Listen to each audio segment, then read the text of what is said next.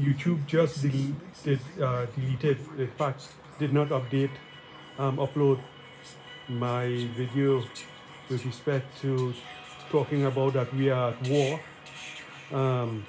against these tech moguls, Democrats, leftist billionaires, MSM, mainstream media that is, board members, owners, reporters, well, to reiterate, all Democrats are not speaking out against this false election result.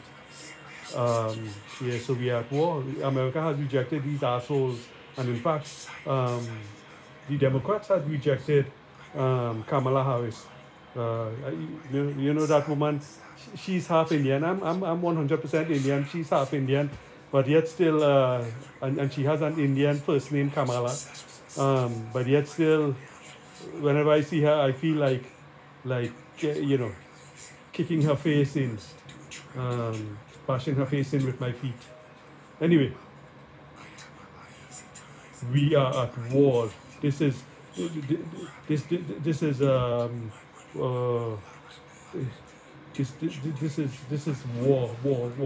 in the true physical violent sense of the word.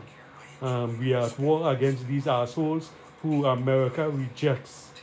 We don't care for their opinion. We don't care for their leadership. We don't care for hearing them, seeing them. They're giving us advice.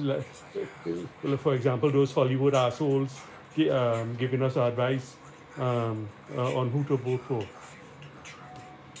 They are anti-America, and we have to resort to extreme violence now to defend America, Americans, our Constitution. And I will keep calling repeatedly, 10 years to life for all voter fraud participants, and the death penalty to all Democrats not speaking out against this false result, and leftist billionaires, tech moguls, MSM owners, reporters, etc., etc.